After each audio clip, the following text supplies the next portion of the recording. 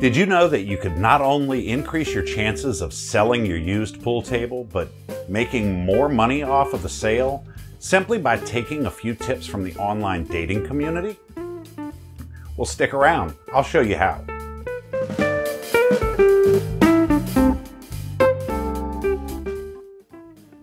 As an avid Facebook user, one of the best features that I think they came up with is Facebook Marketplace.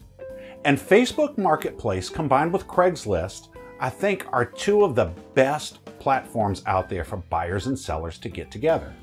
And you know, fundamentally, there is no difference between those two and an online dating service. The only difference is what's being sold. In one instance, you're selling yourself, and in the other instance, you're selling a product. You know, the online dating sites have gotten this stuff down to a science. How to get two people together. Well, if we take some cues from them, we can increase our chances of getting a buyer and a seller together. It's pretty easy, actually. When you go onto an online dating service, one of the first things that they're going to have you do is fill out a profile and preferably upload some images. Well, guess what? That's your advertisement. That's you advertising you. And the better you are at describing you and presenting you, the better your chances. And the online dating services, they know this. So when you're going to create an ad on Facebook Marketplace or Craigslist, do the same. With Facebook Marketplace and Craigslist, the only thing here is that instead of having the benefit of a questionnaire that you're going to answer, you're going to come up with all of the questions yourself and you're going to answer them yourself. So you have to figure out every single question that is pertinent to that table. What's going to set it apart and make it miles above anything that anybody else has to sell? The first thing you need to do is you need to take some good pictures. And I don't mean you have to go out there and go buy an expensive camera, set up lighting or anything like that. No. What I mean is make the pool table look as good as possible. Okay? So, just like the online dating service, when you're going to upload your pictures, you wouldn't wake up first thing in the morning and snap a picture of yourself where you've got terrible hair and crusty eyes and pillow marks all across your face where you look terrible. Nah, you wouldn't do that. Now, I'm not saying go out and go get glamour shots here. I'm saying make the table look decent. You want to catch photos of yourself when you look athletic. You want to take photos of yourself, in the case of women or men, whatever, where you've got makeup on and you look presentable. That's what you want to do with your pool table.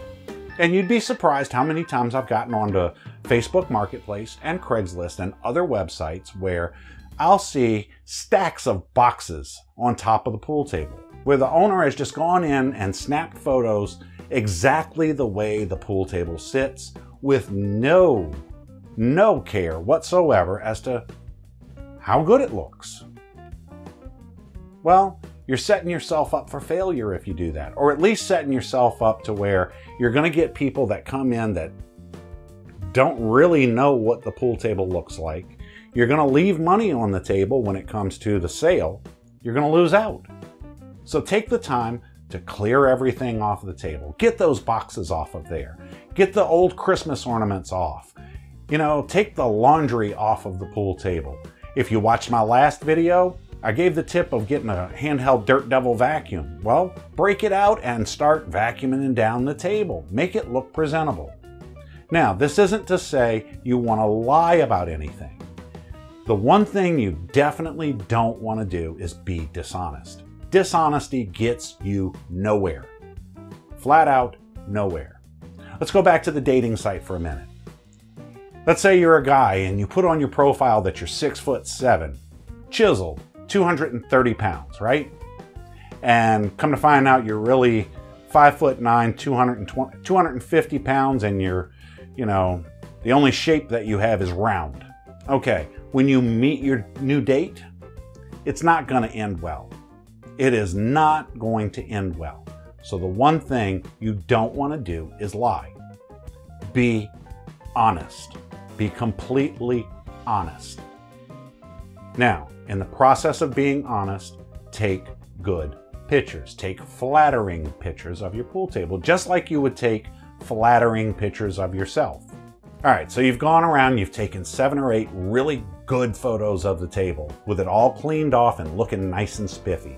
And the old saying of a picture's worth 1,000 words, well, now you've got 7 to 10,000 words worth, right? Why stop there? Why not add the 7 to 10,000 words? Or at least in this case, maybe 1,000. You want to be as descriptive as possible. Let the inner creative writer within you flourish. Why not? And I'll tell you another little key here too. Plagiarism is perfectly fine. This is actually a really good tip here. And this goes for online dating as well as selling your pool table. Go around and check out your competition. If you're a guy and you're putting yourself out on the online dating community, go around and check out some of the other guys' profiles. See what they're saying about themselves. See what they're saying about themselves that also applies to you, that maybe you didn't think about. Make sense? Okay, do the same thing with your pool table. You want to go around and you want to look at all of the other ads. You want to see where they fall short and you want to see where they excel. You want to take the cues from where they excel and leave out the parts where they fall behind and make your ad as wonderful as possible. In the process, you want to be as descriptive as possible and you want to point out everything that makes that table fantastic, makes it worth that person coming in to look at it and possibly buying it. If you do that, half of the battle is done. Oh, and by the way, the people that end up showing up at your house to look at and consider buying that table are much more inclined to pay the price that you want for it. You've taken the time now. You've taken the pictures, you've cleaned up the table, you've taken the pictures, you've been very descriptive. You should also rehearse everything that you're going to talk about to your potential buyer. You want to know that table inside and out, or at least everything that you've said about it. You don't want to be caught saying, I don't know. But if they ask you a hard question, something that you hadn't addressed, don't be afraid to say, I don't know. What you should do is direct them towards a pool table mechanic or pool table professional. This leads into my next point, and pretty much my final point. Buying and selling, the act of buying and selling is supposed to be a mutually beneficial situation, a mutually beneficial relationship, not unlike that dating site. And it doesn't matter whether you're only together for 2 or 3 days until the transaction is completely done with the pool table. It also transpires into relationships that are 40, 50, 60 years long. It needs to be mutually beneficial. So, if you're selling your pool table and there's any red flags that your buyer brings up or that they start talking about, you need to shut it down.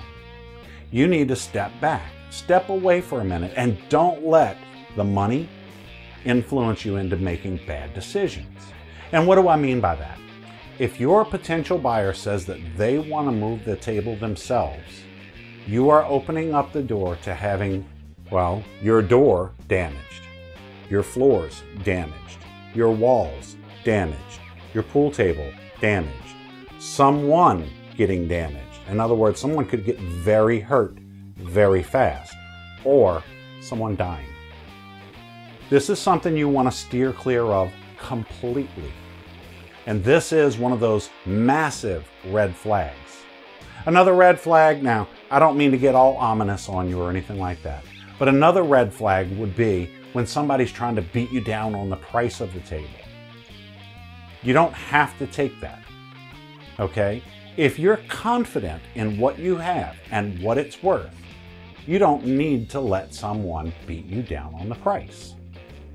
And again, if you've done all of the other steps that I've already talked about here and you know your stuff, you don't have to get walked over and you don't have to accept less than what the table is worth, unless you're in a position where you have to get rid of the table. One thing that you really do want to do is make sure that you give yourself as much time as possible to get this done. One thing, and look, is it mutually beneficial? Yes. I'm about to tell you a story.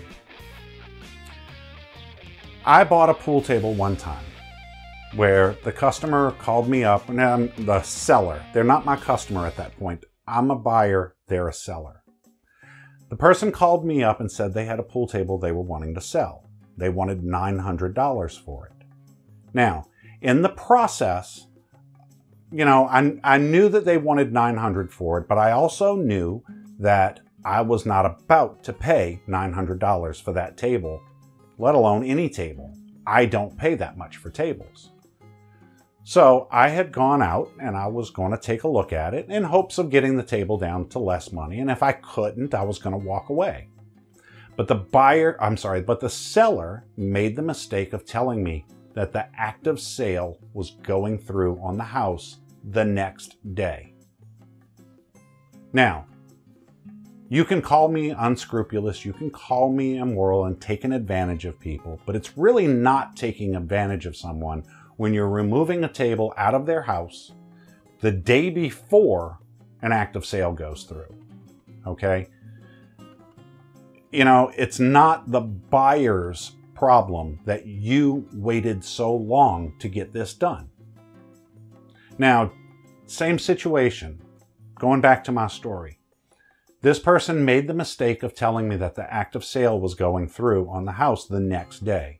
So I knew from that statement that table needed to be out of the house one way or the other, and that they were much more inclined to take whatever I offered rather than what they wanted to get for it. Now, she wanted $900, and I'll tell you, I ended up walking away buying that table for $150. So if you don't mind throwing the money away, then sure, wait till the last minute. Or possibly throwing away the pool table, then yeah, wait till the last minute. But if you want to maximize the amount of money that you're going to get for that table, give yourself time. Time is money. You know, you don't want to take the first offer that gets thrown your way. You don't want to get taken advantage of. You don't want somebody coming in and lowballing and using the fact that you put yourself in a poor position. So don't put yourself in that poor position to begin with. You know, if you follow the steps that I've laid out here, number one, you'll probably decrease the number of people that are going to actually come out to look at your pool table, but you will increase your chances of selling to those remaining people that do come out. They're going to be better quality buyers. That's what you're after. You're after better quality buyers that can spend a bit more money. And you definitely don't want to put yourself in a position where you're forced to take less money than what the table is worth. I hope this video has been of some help to you and maybe giving you some insight to look at things from a different perspective now and then, and maybe take some cues from other aspects of life, because you know, you'd really be surprised if you really think about it, how much life is intertwined and how one thing relates to another and how one thing correlates to another. And there's direct analogies that can be found in so many different aspects of life. And looking at something else, looking at one thing may change the way that you look at something completely unrelated. Just like online dating and selling your pool table. Like I said, I hope you found this video at least entertaining, and hopefully I've given you some information that you can use to your advantage. If you like the video, please do me a favor and hit the like button down below. I love seeing the thumbs go up. If you don't like the video, tell me in the description down below why you didn't like the video. You know, I've got at least one person that, I'll upload a video and within 1 minute of them starting to watch the video, they hit the down vote. And they never comment. But at least I know, you know what? I'm occupying a place in that person's mind, and you know what? That means I'm making a difference. Even to that person, I'm making a difference. That makes me feel good, even if they don't. So again, if you like the video, hit the thumbs up. If you don't like it, write me a comment down below telling me why you don't like it and telling me how I can improve these videos. I'm still new to YouTube. I know I've been here a little over a year and I'm doing my best to create some good content, but I need some feedback from you guys. Please tell me, what kind of videos do you want to see? Do you want to see more pool table type videos? Do you want to see me do some more leatherworking videos? Shoe related videos? Help me. I really want to hear from you guys. Look, again, thank you very much for your time. Thanks for watching. Hit the like button, hit the subscribe button, and we'll catch you on the next video.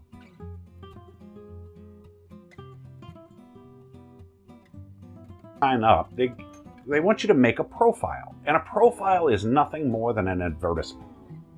Advertisement? Advertisement. Well, the British way of saying it is an advertisement. I'm not British. Crikey, I'm not British. Did you know I'm not British? Yes, Nigel, you are not British. Yes, did you know that you can take cues from the online dating community here in Liverpool? Did you know?